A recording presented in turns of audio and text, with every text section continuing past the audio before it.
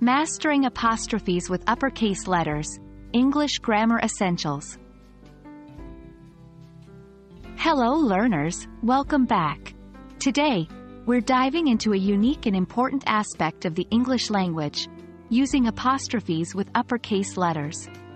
We'll explore when and how to use them, and by the end of this video, you'll be more confident in navigating this part of English grammar. First things first, what is an apostrophe? It's a punctuation mark used for contractions and to indicate possession. But did you know it's also used with uppercase letters?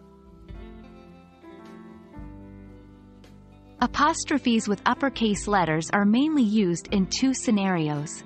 1. Making uppercase letters plural. This is less common and somewhat debatable among grammar experts. However, it's generally accepted to use an apostrophe to form plurals of uppercase letters to avoid confusion, especially when clarity is needed in certain contexts, like acronyms or grades. 2. Showing possession with uppercase letters. This follows the same rules as using apostrophes with regular nouns. When making uppercase letters plural, we often add s. For example, remember to dot your I's and cross your T's. She earned 3 A's this semester.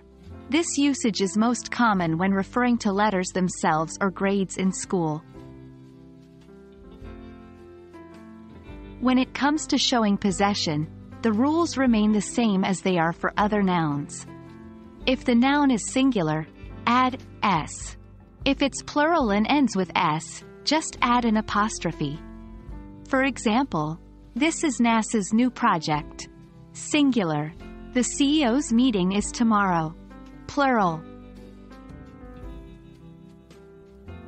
We hope this video helps clarify the use of apostrophes with uppercase letters. It's a small but essential part of English grammar that can make a big difference in your writing. Keep practicing and remember, mastering any language takes time. See you in our next lesson.